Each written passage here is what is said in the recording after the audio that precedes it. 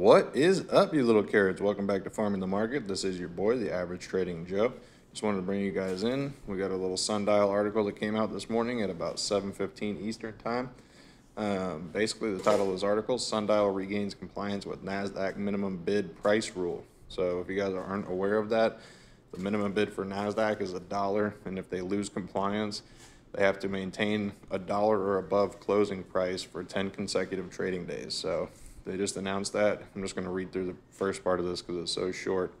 Sundial Growers Inc., NASDAQ SNDL Sundial, or the company, today announced that the NASDAQ stock market, the NASDAQ, has confirmed that the company has regained compliance with NASDAQ's minimum bid price requirements for continued listing on the NASDAQ capital market.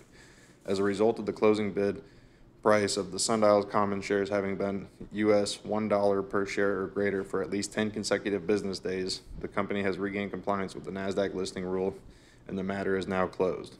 So that was something that was lingering over their shoulder for quite some time now. Sundial had a massive run-up with the pot stocks taking off, but basically this is just them regaining compliance that might bring some new investors in.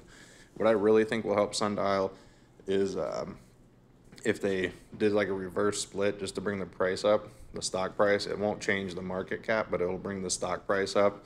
That might bring in some new, bigger investors because it's just so cheap right now. People aren't really looking at it.